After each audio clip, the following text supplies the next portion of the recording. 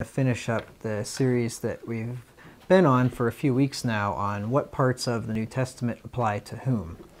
And we've got through a whole bunch of different parts, parts that apply only to the apostles, parts that only apply to preachers, parts that apply to Christians that lived before 70 AD, and so on. And now we get down to parts of the New Testament that apply to a local church or to a local church service.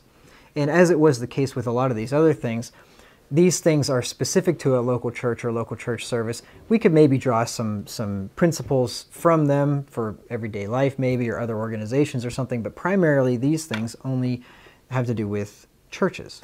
And there are some important parts that we should learn from this, because a lot of people like to take certain things in the Bible that apply only to churches and then try to apply them to other organizations that really aren't churches and apply those in other areas of life where they don't belong.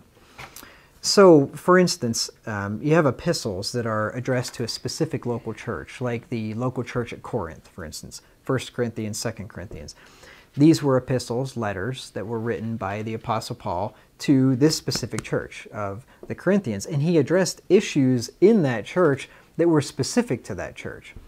Now, for instance, like in 1 Corinthians 5, he addresses the issue with the fornicator that they had, and we've been through that chapter lots of times. In 1 Corinthians 3, 1 through 4, I will read that, he addresses the strife and division in that church. And he says, "And I, brethren, could not speak unto you as unto spiritual, but as unto carnal, even as unto babes in Christ. I have fed you with milk, and not with meat, for hitherto ye were not able to bear it, neither yet now are ye able. For ye are yet carnal, for whereas there is among you envying and strife and divisions, are ye not carnal, and walk as men? For while one saith, I am of Paul, and another, I am of Apollos, are ye yet carnal? Are ye yet not carnal? Pardon me." So he's chastising them for their carnality, for their spiritual immaturity. They were saying, I mean, it'd be like as if Norma says, "I am of Elder Conrad Jarrell," and then you say, "I'm of Elder Ben Mott," and you say, "I am of Elder Chad Wagner," or whatever. And did I get any other?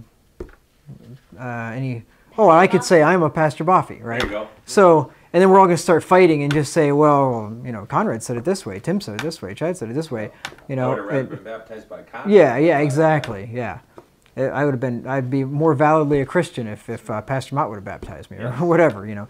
That's the kind of stuff that they were talking about here. So this is a specific issue to this church.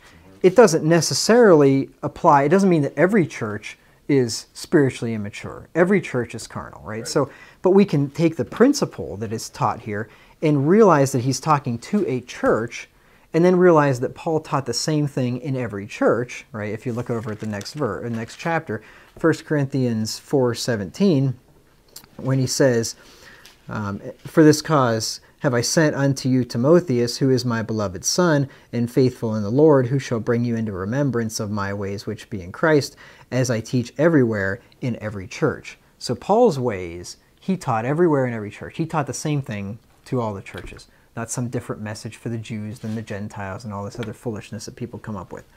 So in that he teaches the same thing in every church, we can take the principle and say, it's wrong for any church to be carnally minded. It's wrong for any church to be spiritually immature, to be pitting one minister against another or whatever. So we can take from an instruction to a specific church and apply it to the other churches. And we can pull it up in time and apply it to us. Absolutely. This is a key point. This is lifting this principle. Yes. We do this all the time. Because we are substantially the same thing that they were. We are a church just like they were. The same instruction applies to us as it did to them. The only exception to that would be like the things that we talked about with the sign gifts, or something that was a gift given to the church for a period of time ending in 70 AD. We can't take that and apply that to our church, because that was something that was only given for that time. But anything else that's not specific to that time period, then we can apply to ourselves. And does this, and I'll just ask a question on this, does this apply to what Jesus told his disciples also?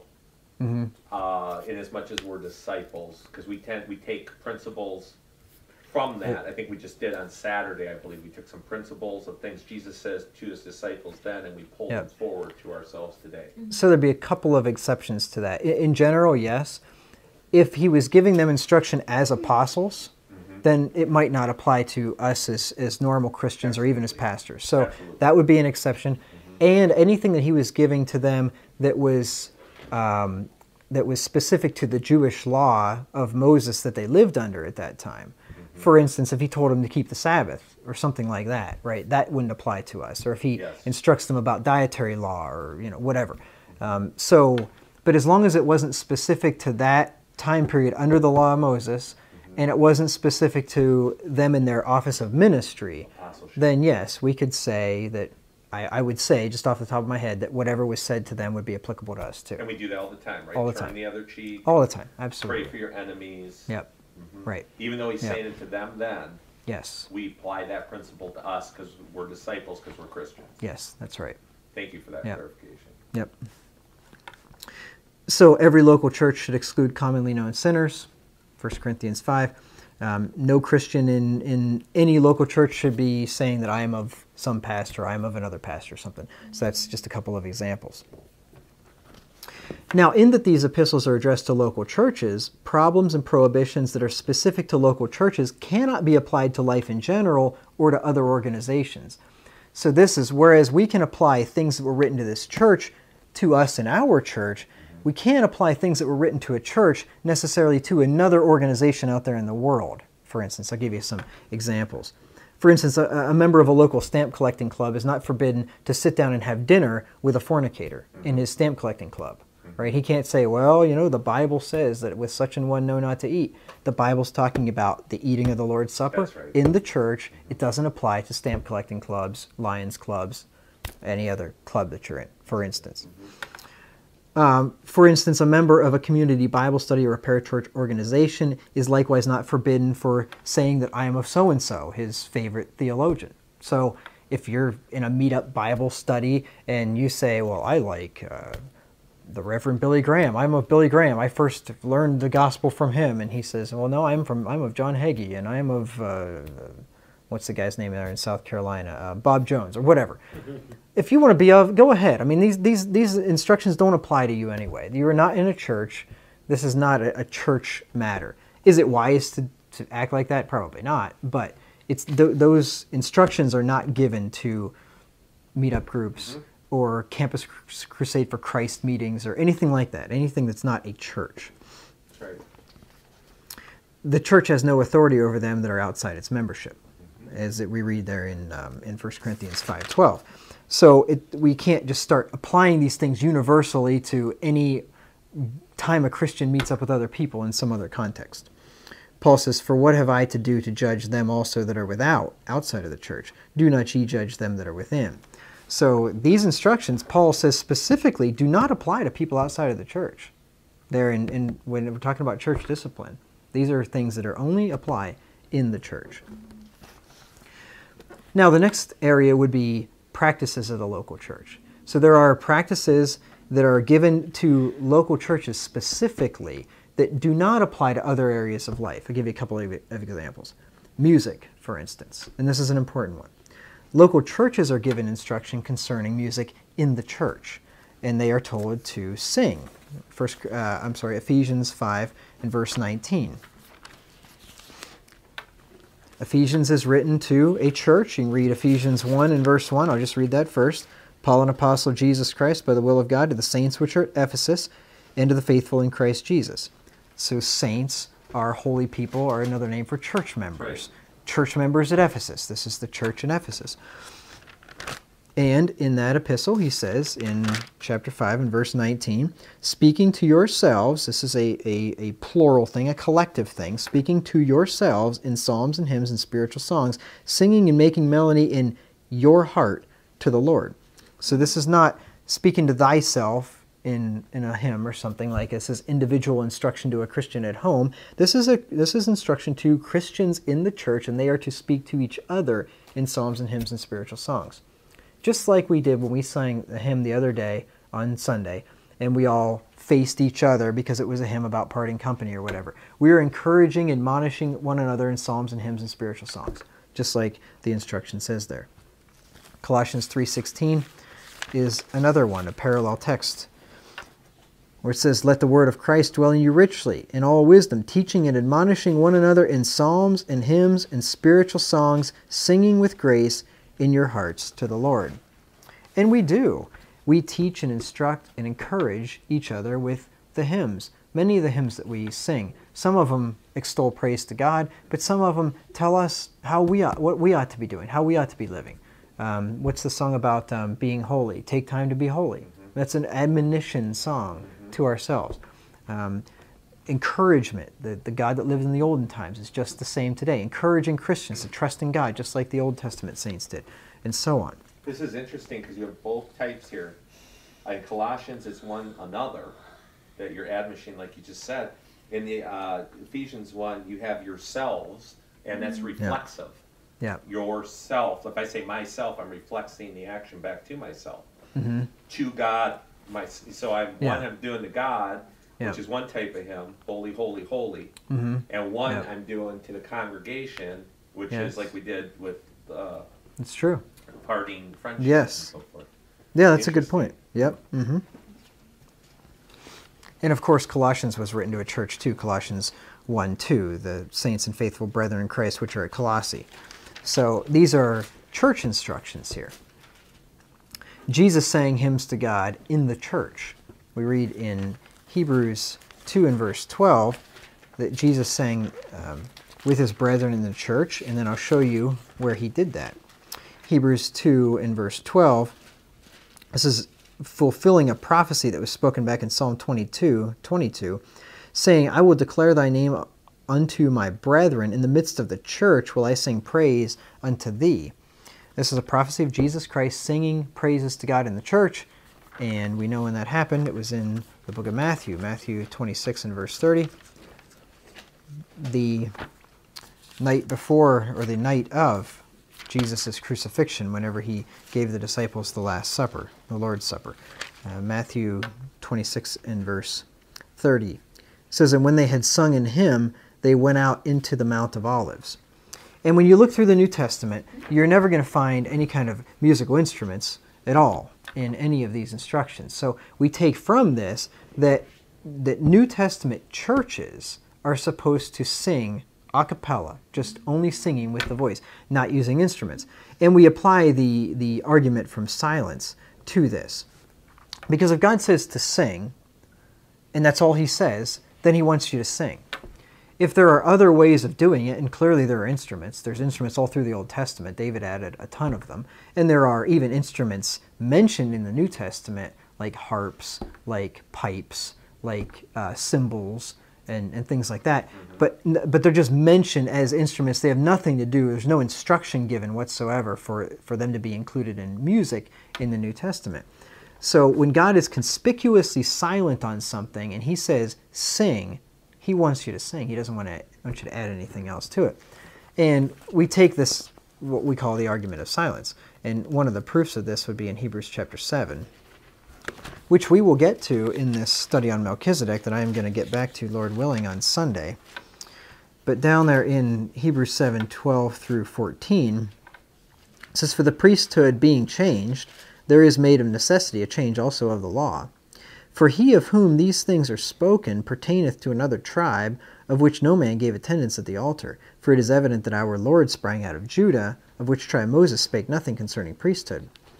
So Paul is saying here that the law has changed because the priesthood has changed. We know the priesthood has changed because Jesus Christ is made a priest. And yet, Moses never said anything about anybody from Judah being a priest. Moses said the Levites, the tribe of Levi, shall be the priests.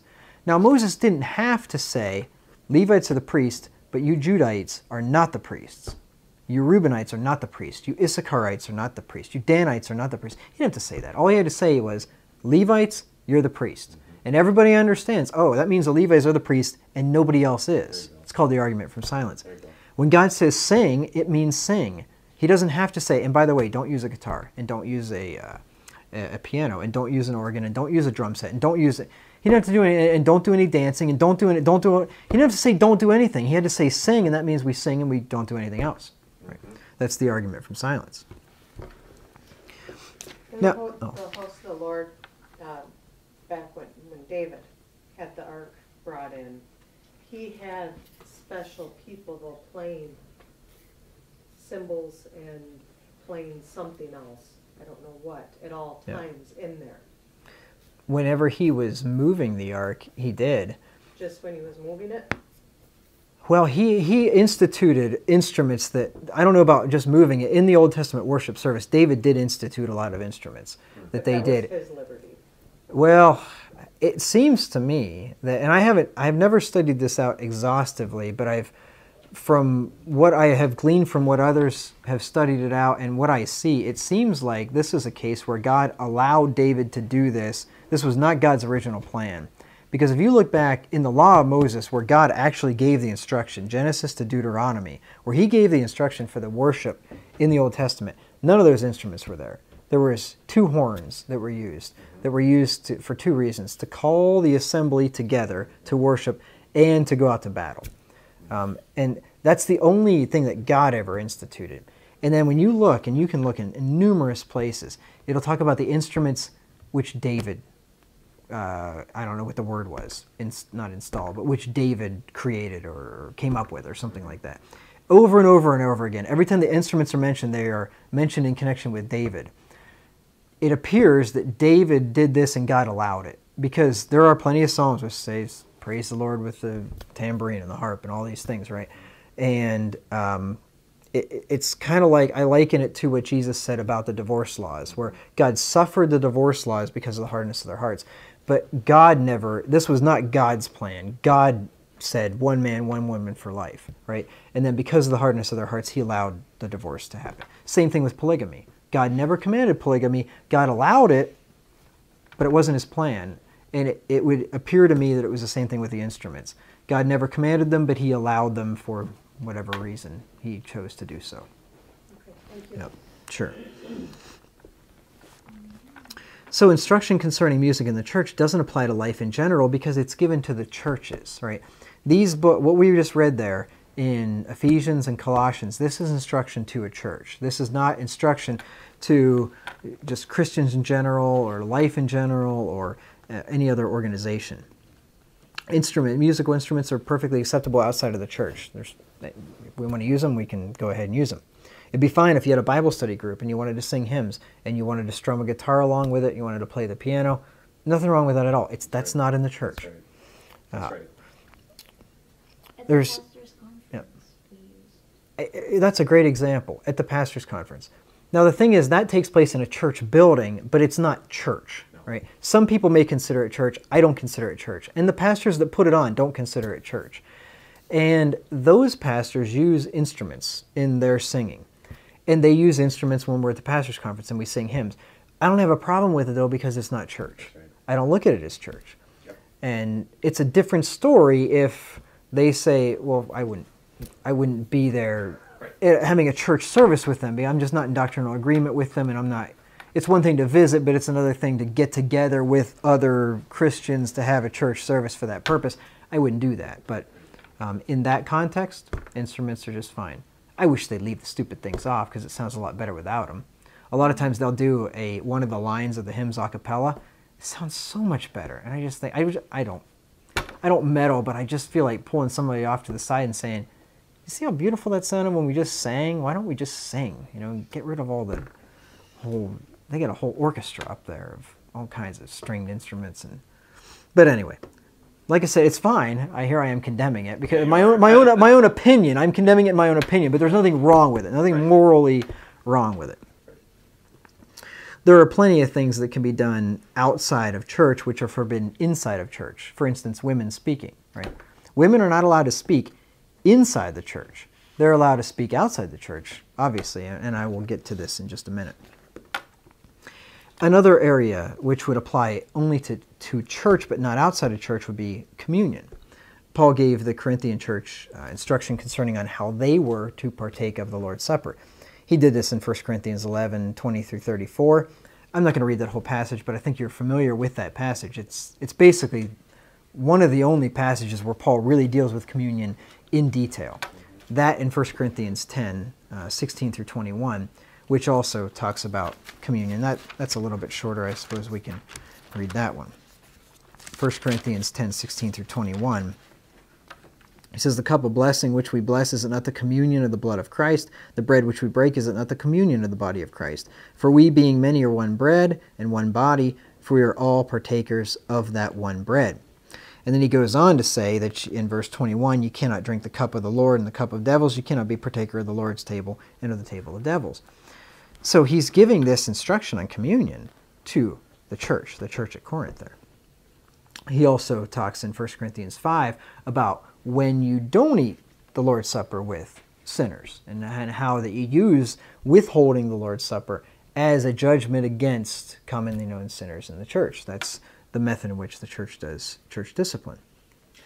Wait, can I ask you a hard question, and will you be angry with me forever? No. Okay, then I will ask you a hard question if you'll suffer it. Okay. You cannot drink the cup of the Lord and the cup of devils. That one I love to use for why we don't keep Christmas. But when I lift that principle out, I lift it out of the context of the local church and the context of communion, and I hold that principle up, supported with other verses, right? To show a Christian should not celebrate Christmas anywhere, not just in church, but even outside of church. Whereas, you know, the musical instruments you can have outside of church, the women speaking you can have outside of church, but you cannot have Christmas outside of church. Can you just say a little bit to this principle thing on how that works? Yeah, so the difference with this one would be, and that's a valid principle to use that, because he says there, where does he say, the things which the Gentiles sacrifice, they sacrifice to devils and not to God. Oh, the previous verse. Verse 20. Yep. So we're talking about here about this is a religious aspect. The things the Gentiles sacrifice, they sacrifice to devils and not to God. So Gentile religion is devil worship, okay? So we're not talking about just the Lord's Supper. We're talking about religion, right? And here's the thing. Women speaking in and of itself is not a sin. Women speaking in church is, but women speaking is not a sin, right? That's right. Musical instruments are not a sin. In the church they are, because God doesn't want them there. But idolatry is a sin. It's always a sin. Inside the church, outside of the church, in your house, wherever you are, it's always a sin. Christmas is spiritual idolatry. It's devil worship, Yes. and it always is, whether in the house of God or That's outside right. of it. Yep. Yeah, That's adultery would be wrong inside the church and Exactly. outside. Exactly. That's clarity. Thank you. Yep. That wasn't even a hard question. That wasn't too bad. I'm going to work on it. Yeah, that's okay. That's all right. And, you know, I don't mind hard questions because I can always just say, I don't know, and I'll get back to you. In the business world, if you can't dazzle them with brilliance, baffle them with BS, but not in the pulpit. Don't baffle them with BS. Just if you don't know, just say you don't In the business know. world, they prefer someone who says, I don't know. I'll get Right. back to you. They really do. That's right. Yeah. That's right. So communion was to be served when the church came together to eat it. So in 1 Corinthians 11:33, it says, wherefore, my brethren, when ye come together to eat, tarry one for another. So he's talking here, and if you look back in 1 Corinthians 1 and verse 2, he's writing this to the church of God, which is at Corinth. So when he says ye, he doesn't mean just when you guys get together and you want to have dinner together or something some night. He's not talking about that. He's talking about when ye, as a church, get together to eat. So the Lord's Supper is what's under consideration here. Anyway, where was I? Oh yes, yes, in 1 Corinthians 14:23.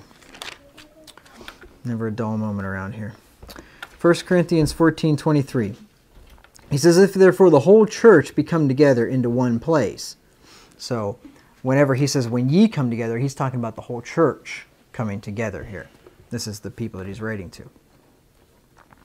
So therefore, since communion is a local church ordinance, and every example of communion being partaken of in the Scripture was in the local church, then communion ought to only be served in the New Testament local church. Because you don't have an example of Paul giving instruction to anybody outside of a local church taking communion. The only the only instruction you really have is in 1 Corinthians. I can't really think of any, maybe just a reference in another place, but pretty much the only instruction that you have there is in 1 Corinthians. And of course, Jesus gave the instruction in the Gospels to the to the first church, the early church, and then that was passed on by Paul and presumably by the rest of the apostles. So this means that a communion service should not be conducted in private outside the assembly of the church, such as in a hospital or in a house or something like that. This is instruction to a church. And when he says, when ye come together, so when the church comes together, this is what you do, you eat the Lord's Supper. This is not private instruction. Stephen Anderson, which some of you are aware of, he takes a very strange position on communion. His church doesn't commune. They don't have communion. He thinks, and I know why he does this, and this is why one error begets another error. He thinks that communion ought to only be done in small groups, like among families at home, or if you're single, or you only have maybe a couple of you, you get a few families together or something. He doesn't think that communion is a church ordinance to be taken by the church as a whole together. Just the very name communion should tip it off for you. Common union. I mean, this should be something that the church all partakes of in common. Why he does this is because he doesn't understand church discipline and church membership, I don't think. So he thinks, well, how are we going to take communion? We got visitors. We don't even know who they are. We don't know if they're sinners or what their deal is, and we don't know what their doctrinal stance is. So how are we going to do this? So in one way, I kind of see what he's doing, and if he just understood church membership and church discipline in closed communion, it wouldn't be a problem. But he doesn't understand that, so then he kind of goes in a roundabout way and just makes it up on his own, and that you don't want to do that. But anyway. You know what an interesting thing is, and I'm sure everybody else sees this, but I just saw it recently. The body is called members. Mm-hmm. The body of the church is called members. Well, when you're a member of the church, you're a member. Mm-hmm. So there's I noticed the wording in both things, that the body is referred to as members, and when you're added onto the church, of course, you're called a member of the church. Right. So there was That Yeah. issue, that the body as members, Yeah. and we're members Yep. of the church. Yeah. Absolutely. Yeah, 1 Corinthians 12, yep. And it is neat because the church is called a body, the body of Christ, and a physical body has members. And we even call them that. Your arm, your legs are your members. You know, if you got dismembered, you lost one of your body parts, right? And the church being a body, the body of Christ, we're each members, just like hands and eyes and feet and toes and all those things. So yeah, and it's interesting that you notice that, because the guys, once again, at the Ecclesiastical Law Center years ago, they wouldn't refer to their church having members because they thought that it was it sounded corporate to them. Like when you talk about like an organization having members in it. And I think it was Pastor Mott that showed them, hey, you should call them church members. The Bible calls them church members there in 1 Corinthians 12. And so anyway, it's a great observation. It's something that preachers didn't even figure out sometimes. This also means that communion should not be offered at a parachurch organization like Campus Crusade for Christ. And I use this as an example because I witnessed it before when I was in college. I went to one of these. Anybody ever heard of Campus Crusade for Christ? Yeah, college ministry organization. And anyway, I went there one time, and they were serving communion at this get-together. And even back then, I knew enough to know that something just wasn't right about this. And it was so bizarre. It was a pastor from some local church came in there. He was giving communion, and they actually had different stations set up for different communions that you could take. Like if you were feeling happy, you could take the happy bread, and if you were feeling, I'm not joking. If you're feeling condemned, you can take this other type of bread. And it was Are they like different types? Are they like different types? Like is one rye bread and then one sour well, bread, or what's up with that? I don't know. I don't remember. Different kind of Panera wine? bread. They could have been all the same. I don't know, and just maybe designated, spiritual types of bread, or maybe they food colored them with dye or something. I don't They made remember the that bread part. with hatred, you know. Yeah. This one has arsenic in it. If you're feeling deadly or something, or Oh, look at that. if you're feeling under the wrath of God, this one's made with cayenne pepper or something, or goofy. But Ridiculous. even back then, that seemed weird to me. Yes. Something didn't seem right about that. And this means that individual Christians can't decide to just have communion at home by themselves or something. I have a family member that decided that this is, I don't know where they got this idea, but they had a little communion set and a little bottle of wine in there, probably grape juice, I suppose, and some bread, and I don't know what else. And they would have communion at their house together or something. This instruction is not given to individuals, it's given to a church. And the church, the home church movement, they do that, don't they? Right, yeah. But they don't have a pastor to give communion anyways, do they? No, they lay, most of them have just lay people that do it. So laymen, just, just ordinary guys. So they'll get together in a house, they call it a church, but it's not a church because it doesn't have the laying on of hands, which is fundamental to the... Right, yep. One of the fundamental truths, okay. Yep. And they'll take communion, but it's not really communion, even though they're doing it corporately because they're not a church to begin Right, with. because they're, yeah, exactly. So they're doing it out of church in that Yeah. sense. It's the problem's not that they're meeting in the home, the problem's that they're Right. not a church. Yeah, yeah. There's a difference between a house church and a church that meets in a house. A church can meet in a house, Yes. but a house church, as in the house church movement, is not a church. Yes. Yeah, most anyway in that movement, typically they're not churches. They don't have an ordained minister, and then probably who knows if they've even been baptized. So yeah, that's not. This instruction is not to them. This is to real churches. And people took issue when I did that house church sermon. People took issue with me, even people that had been on board and that liked our church here. They thought, and then I did that one, and people that were involved in a house church were not happy about that, and like, oh, it's so confusing. And like, no, it's not confusing. Just I spelled it out there pretty plainly. Those people Nothing probably confusing don't about want it. to be in a church. Well, that's the thing. That's why it's confusing. That's why they're... Yeah, I they said it's don't not wanna be in a confusing. church. It's just hard to accept. Yeah, you don't Yes. want to be in a church. Yes. So, okay, so you've been in a house church, and now you find out the truth. Okay, go get in a real church. Amen. It's not confusing. It's not at all. And I don't even care. Whatever. Well, they weren't in church anyway. They weren't in church. They yeah. never came You're because not, they thought they had something you're not on hurting the my side. feelings Yeah. any. Yeah. Women teaching and speaking is another thing that is specific to the church. Women are prohibited from speaking in church. And I'll give you a couple of verses here. 1 Corinthians 14, 34 through 35. Let your women keep silence in the churches, see? And he's very specific there. For it is not permitted unto them to speak, but they are commanded to be under obedience, as also saith the law. And if they will learn anything, let them ask their husbands at home, for it is shame for women to speak in the church. See, very specific, in the church.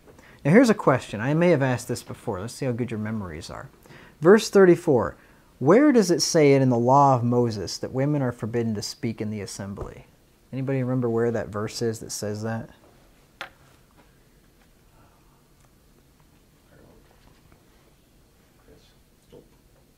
Genesis. Nope. I'm sorry. See, you can tell she's BSing because the verse is not actually in the law. The law, where does the law say it? Argument from silence. The law only tells men that they're the ministers. They're the ones that are supposed to be conducting the service. They're the ones that do the teaching. So that's where the law says it. The argument from silence. That's you have some justification. No. Not at all. I just saw Genesis 3, that's why I mentioned it. Anyway, when you say, but can we whisper in church? No. No, you shouldn't be. Oh, if someone's sneezing, so that's wrong. No, sneezing is not speaking. You can sneeze, No, but no bless yous. Some No. people just do that. Like they say, Yeah. after you sneeze, they say bless you. So Right. that's forbidden too. Right, yeah. I don't make a It's like huge no deal about if words. somebody, slips up and whispers or something like that. But yeah, technically speaking, I take it to be all speech. Yeah. But you can sing, right? I mean, Yes. Obviously, you can Yes. sing, right? And singing, so the difference between that would be when a woman is speaking in church, she has the attention of the whole, so the whole church is focusing on her and she's speaking, especially if she's teaching or something like that. Now, if she says bless you, maybe Or spirit of the law, it's not talking about saying bless you when somebody sneezes or something. But what would definitely be included in this is if at any time a woman stands up and says, hey, I've got something to say, and the whole church now is looking at her and she has the attention of the whole church and she is instructing them or teaching them or saying something, that should not be done. And furthermore, you could even take it, actually, let me go back. You could even take it a step further than that, because look at what Paul's saying here. If they will learn anything, let them ask their husbands at home. So this would be even a woman speaking and asking a question privately to her husband. Shouldn't be speaking. Women should not be speaking in church. They should wait until church is over, ask their husband at home, or ask after the service, or whatever. Because it says husbands at home. Right. Because Yes. it says husbands at home. Yep. It's interesting. Yeah, because it says that, then we know we're not just talking about just publicly teaching or something, but we're talking about just speaking in church in general. A woman should not be speaking. How about a mother chastising a child would be speaking then? That's a good. I mean, I'd say in general. I mean, you should try to avoid that. Yeah, that's a tough one. If it's necessary to maintain order in the church or something like that, I don't know. Possibly, I'd have to think about that. But yeah, in general, it shouldn't be done. Or if it is, keep it quiet so nobody else can hear it or something like that. I guess. Why is it okay for a woman to sing then? Because it's not explicitly saying a woman should sing. Okay, so singing is a corporate thing, right? So when women and men, for one thing, the instruction to sing says yourselves. So he's writing to the church and he says speaking to yourselves. So all of you collectively. This is an instruction to the church collectively. Secondly, there's a difference in kind here, because if a woman is speaking and she's the only one speaking and everybody's listening to her, then she's in command of the room. When a woman she's whispering to her children, or she's quietly chastising or whatever, she's not speaking to the room. Mm-hmm. She's keeping herself quiet, but still making herself talking to whatever. Right, and I mean that would fall under the asking your husband. I mean, the same thing could be said of asking your husband questions. What Paul is getting at here is that women shouldn't be asking their husbands questions in church. Sure, yeah. And obviously, they're probably going to be whispering if they were going to be doing that. Right. But still, they shouldn't be speaking. How about when foot washing? A lot of times we'll say "Thank you, brother," Right. and Mm-hmm. hug, or say "God bless you," or Right. we'll embrace, Mm-hmm. and we'll have some type of speech there. I mean, I don't know what the women do when they wash But each that's other's right. feet, but Right. don't Mhm. you guys hug each other and? And say thank you. I mean, I would say just to be on the safe side that women shouldn't speak. Period.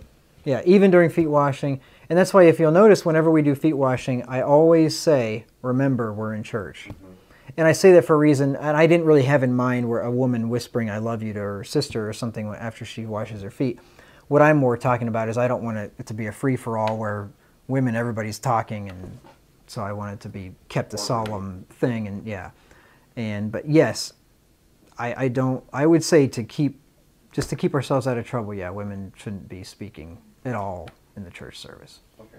So does that mean children shouldn't ask their moms questions? Right. Yeah. And if you think about it, nobody should really be asking anybody questions in church anyway. If you just for practicality, let's say you're sitting there, husband and wife, and let's just say, well, anyway, if one of you asks the question, the other one has to answer, so then both of you are going to be talking. So, but let's say you ask a question. When you're asking the question, you can't hear what's being spoken when you're asking the question. When you're answering the question, you can't hear what's being spoken. So if you miss the first thing that you had the question about, now you're not only going to miss the first thing, but you're going to miss the next thing that's being said as you're talking and answering questions. So yeah, that's just in general. And I mean, a man can ask a question. He can say something at church. Women are not supposed to speak to the pastor at church or speak up. But, so they're supposed to talk to their husband about it when they get home. They're not supposed to make themselves heard. mm-hmm. But I think you're getting into the weeds when you're saying you shouldn't be whispering. I don't see that. I don't know the case. But men don't. I don't even ask questions during church. No, but you have No. to think about when they At did. Bible Right. studies I do, but I don't ask Right. any questions during church. But even as a when man. they talk about Mhm. the other churches from before, it seems like they had talking in their churches. That they had groups of people around, and I don't know, I get the feeling that churches were held a little bit differently than the way they are held now. Well, that's a whole different topic, though, isn't it? I mean, they have gifts. I mean, we're not going to go there. And right that's now, what are I'm we? saying. So I'm saying when he says I'll talk to you at home. women don't speak up in church, I'm saying that that's, well, anyways. My wife's pregnant. She needs some more.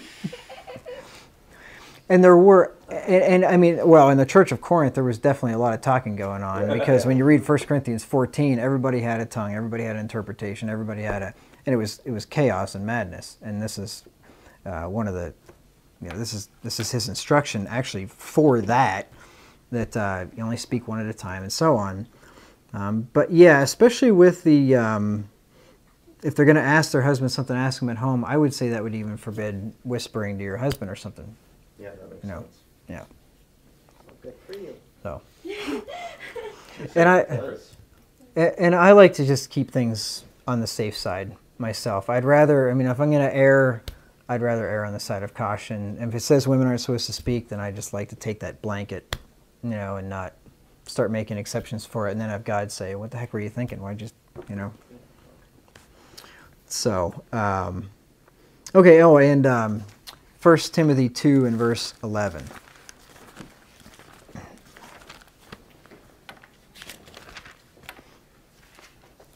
1 Timothy 2, verse 11.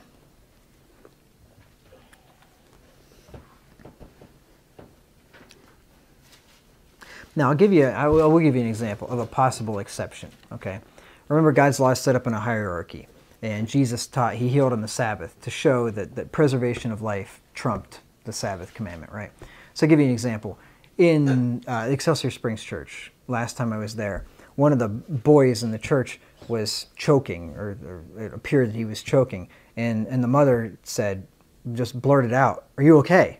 Like, and it was kind of weird to hear that, but in that situation, if somebody's choking, I mean, if life is at stake here, well then yes, she could say, "Hey, breathe," or "Do this," or you know. So, but that's a very, very special circumstance, right? And that would be where, yes, the preservation of human life would trump the commandment that women can't speak in church.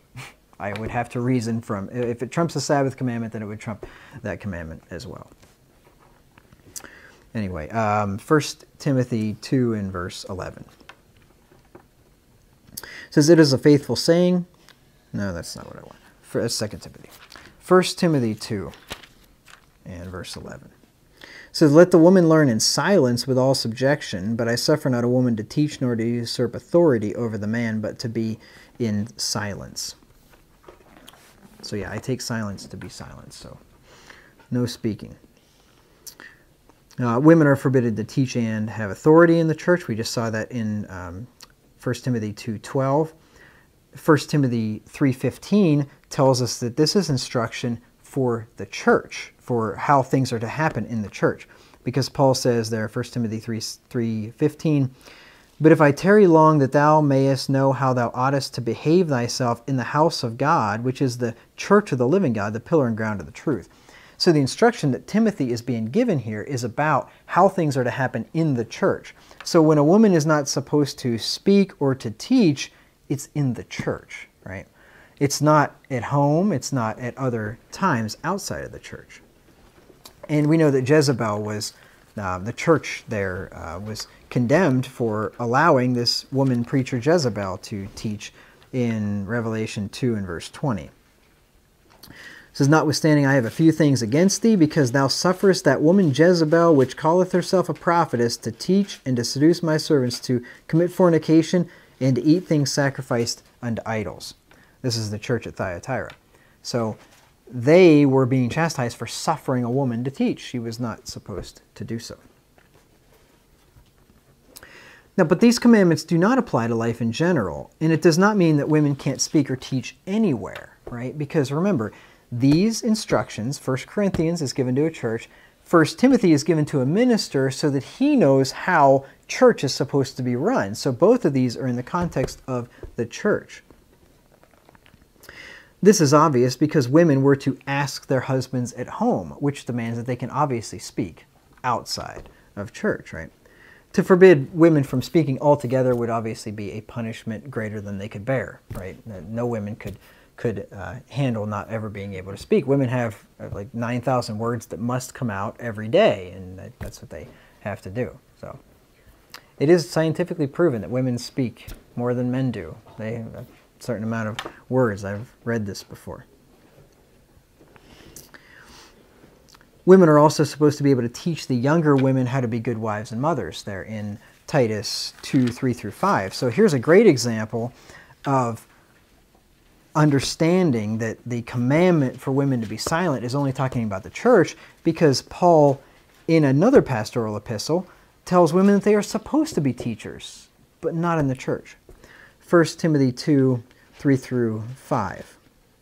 It says, "The aged women likewise, that they be in behavior as becometh holiness, not false accusers, not given to much wine, teachers of good things, that they may teach the young women to be sober, to love their husbands, to love their children, to be discreet, chaste, keepers at home, good, obedient to their own husbands, that the word of God be not blasphemed."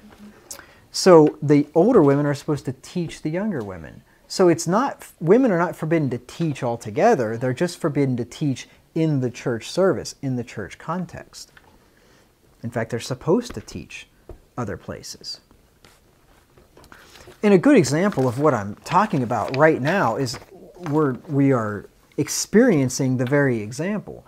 Because in a Bible study, women have already asked questions. I don't have a problem with women asking questions in Bible study at all. We're not in church. This is different. Bible study and church are totally different.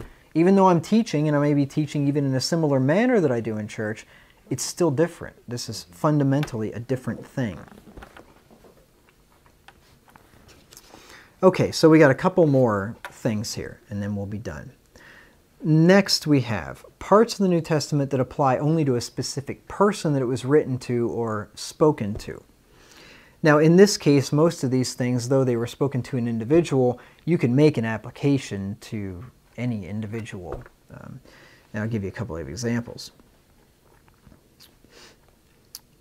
For example, the epistle to Philemon. It was written by Paul specifically to a man named Philemon to receive a runaway slave that had gotten away from him. That's what the whole book, the whole the only chapter in Philemon is dedicated to that. So though this epistle was written specifically to Philemon, many examples can be drawn from it and applied to our everyday life. So this is a good example, and I'll give you some examples of things that we can draw out of this. If you go and turn to Philemon, it's between the book of Titus and Hebrews. A couple examples. We can learn how to win someone over by persuasion rather than by force. This is what Paul did to Philemon in verses 8 and 9. He says, "Wherefore, though I might be much bold in Christ to enjoin thee that which is convenient, yet for love's sake I rather beseech thee, being such an one as Paul the aged, and now also a prisoner of Jesus Christ, I beseech thee for my son Onesimus, whom I have begotten in my bonds." So Paul, as an apostle, could have just said, "Philemon, take him back. I'm using my authority, I'm telling you to do it." But he didn't do that. He didn't enjoin him. He besought him. He kindly, humbly, gently asked him to do it instead of demanding, commanding him to do it. And we can learn by this. This is just wise. This is wise to apply at work. It's wise to apply in the home. Sometimes. It just depends. Sometimes you just need to tell your kids what to do. If your kids aren't stubborn morons, you can just ask them to do things. If they're going to be jerks, then you got to tell them to do things. And then you got to tell them with your rod to do things if they don't listen to your voice, and so on. But it's always nicer just to start out by asking than demanding. In marriage, of course. You know, husband has the authority over his wife, but it doesn't make sense to just demand everything that you want done. Start by asking, you know. Then if it's important enough, then you can demand it, I suppose. But start by asking. Paul here, he could have written Dale Carnegie's How to Win Friends and Influence People long before Dale Carnegie ever did. Because the book of Philemon should be titled, or could, I shouldn't say should be, could be titled How to Win Friends and Influence People. It's masterful if you just read through it sometime. Paul was quite the guy in knowing how to deal with people. We can learn here how to have mercy on a wayward servant, employee, or child who has been humbled and wants to return. This is kind of the point of the whole epistle, so we can take that lesson from it.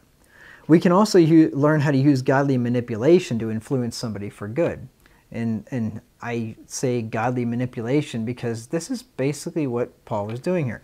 Let me read you verses 17 through 21. And I've actually used this in the past, and it's worked. I'll tell you an example in a second. Philippians 1, 17 through 21. Paul says, if thou count me therefore as a partner, receive him as myself. He's saying, hey, if you like me, you better receive this guy, right? Because if you don't receive him, you're not receiving me. So he's kind of, putting some pressure on him there. If he hath wronged thee or oweth thee aught, put that on mine account. He owes you anything? Just charge it to me, Philemon. I'll take care of it. Now, what kind of a guy would Philemon be to send Paul a bill when he's in prison in Rome for the gospel and says, oh, by the way, Philemon took $50 from me. He stole some chickens on his way out. Go ahead and send me the money, Paul. Of course Philemon's not going to do that. But this is a good tactic on Paul's part. Take him back if he owes you anything. I'll pay for it, Paul says.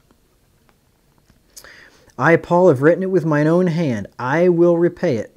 Albeit I do not say to thee how thou owest unto me even thine own self besides. Philemon, I'm not going to mention to you that you basically owe me your life. I'm not going to mention all the things that I've done to you and for you. I'm just going to leave those things off the table here, and just whatever he owes you, just send me the bill. I'll take care of it. I'm not going to mention, though, all I've done for you.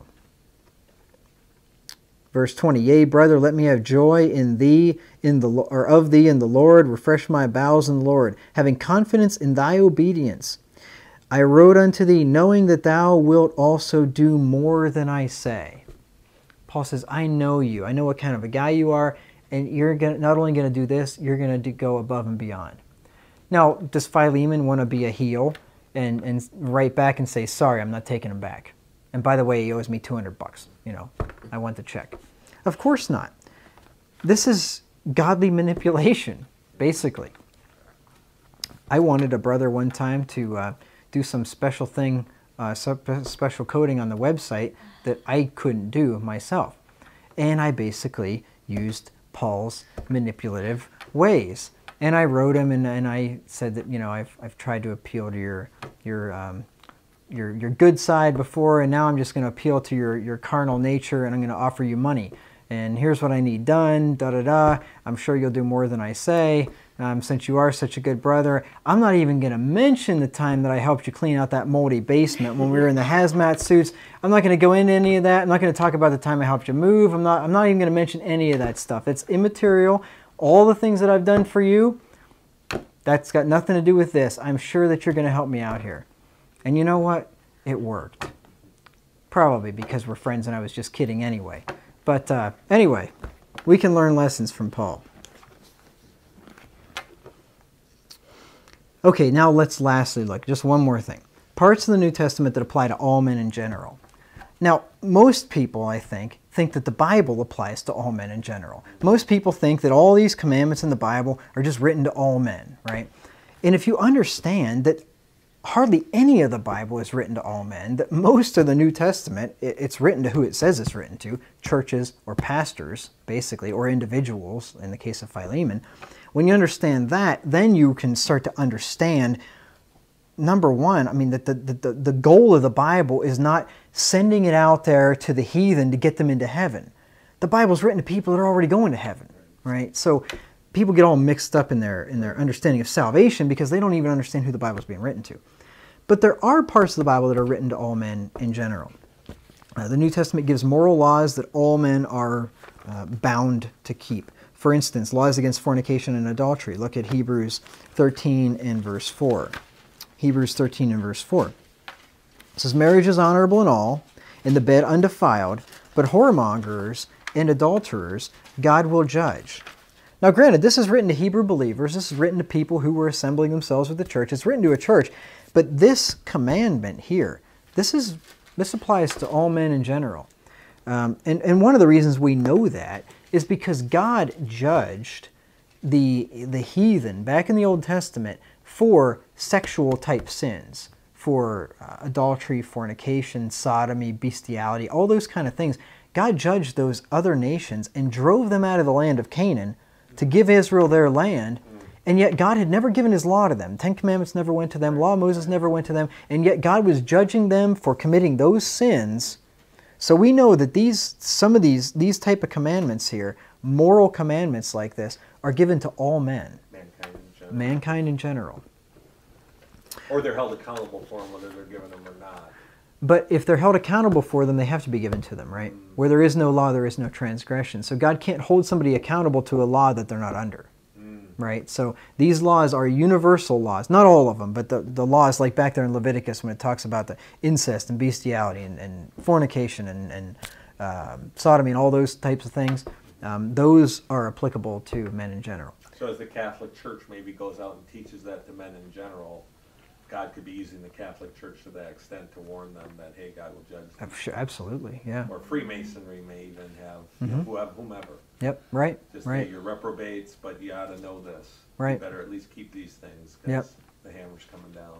And if you do that, well, just like when Jonah went to Nineveh and he told them that if they didn't repent, God would destroy their city. And how much of the gospel did they get other than they should repent of their wickedness? We don't know. It doesn't say. But God just gets tired of wickedness. And if people will at least keep their nose clean and do the basics, then God will not utterly destroy their nation. Mm-hmm. But that sometimes we might see wicked people teaching good moral things, right? Mm-hmm. Yeah. Maybe Balaam had a reputation as a teacher or something and Right. gave those heathens Right. some things to be warned of. Who knows? Yep. Yeah, Mhm. okay. That explains some of these gurus or whatever that have these mass followings and maybe they have one or two things right and they really hold fast to that. Mm-hmm. Yep. Yeah, there's plenty of, I mean, I've read quotes from Buddha that were good or quotes from Confucius that were good, and you know, pretty much everybody's got some idea of some decent moral principles to keep. Do. Yep. Well, I think, doesn't it also go to a little bit to our nature where people know instinctively that, you know, you're not supposed to go out and have sex with a horse? I mean, wouldn't you say that's part of it too? Well, that, I mean, people should, that would be something that man should know by nature. Yeah, people, that we're even depraved to where even we go against nature. Sodomy is the same type of thing. But yeah, those kind of things people should. Paul said, doth not nature itself teach you? You know, speaking of long hair in a woman, but he says that nature should teach you certain things. And so yeah. That's interesting because as society doesn't have those anyone teachings against sodomy now, the hammer's coming down. Right. Yep. Mm-hmm. And no one's teaching against that, and the churches are embracing it. Even though they were false churches, right. they were still doing this duty to let people know God will judge this. And right. they're not doing that anymore. No. And people don't know any better. Just look at this. Yeah. Right.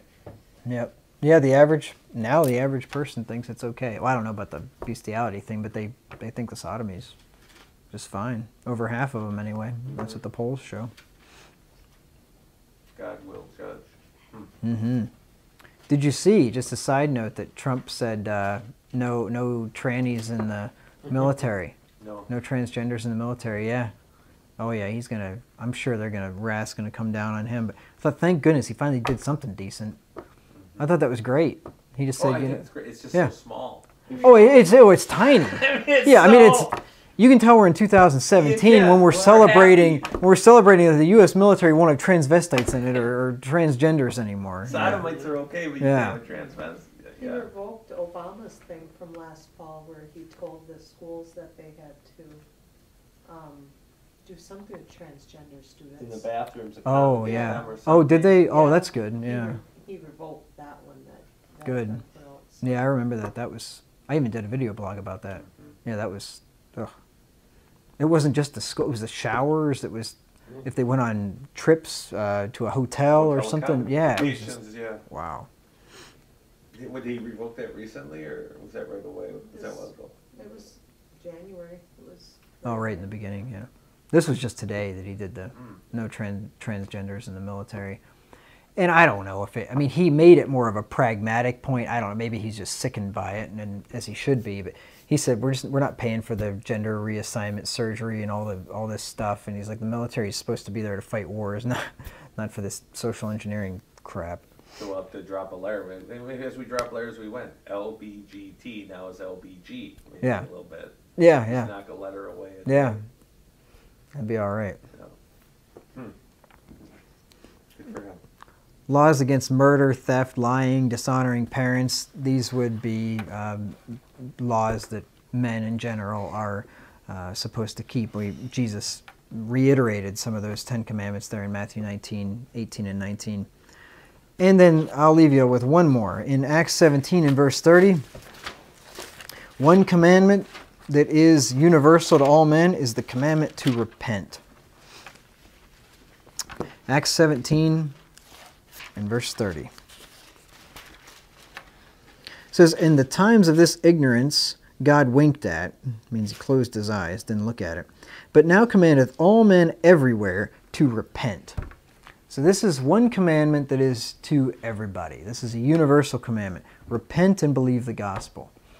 A lot of people don't have the ability to do it, but everybody nonetheless is commanded to do it, is held accountable for it, yes. So that sums up and finishes the study on what parts of the New Testament apply to whom. Next week, I think, we're actually going to jump back into an old study that we left off on a few years ago called Problem Text for Sovereign Grace. I got a few more. It's only going to be one or maybe two at the most. I've got three problem texts to cover that I've found over the last couple of years or something, and I was just jotting them down until I had enough to make a study out of them. So anyway, we will look at that, Lord willing.